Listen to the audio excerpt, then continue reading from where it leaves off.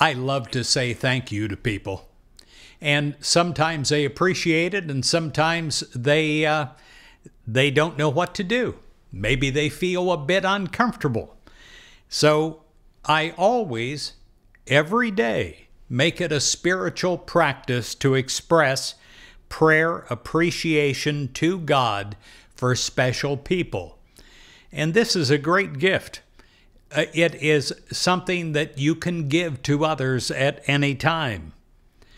It says in 2 Thessalonians 2, verse 13, "We are bound to give thanks to God always for you, brethren, beloved by the Lord." Well, most of us have had someone in our lives that has steadfastly loved us, cared for us, nurtured us. And through prayer, you can express prayer appreciation to God for these special people.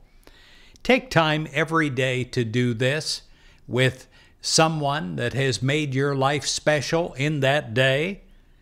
Whether we're blessed in treasured memories of dear ones or their presence in our lives, just basically being there. Have you ever had a friend that was like that, where you could sit on the porch and not say a word, and yet it is so rewarding?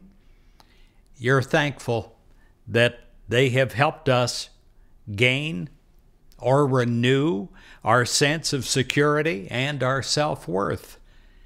Today, we give thanks for special people, and we appreciate all that they are, and we appreciate what they have helped us become. And therefore, we take time, maybe before bedtime, to give prayer appreciation, to send forth our thoughts in prayer, for God to take our thoughts and multiply them by 1,000,000,000 times to bless their lives. We realize the joys of loving relationships. They never diminish, but forever enrich us. And so we turn it around and we pray through a prayer blessing that God enriches their lives.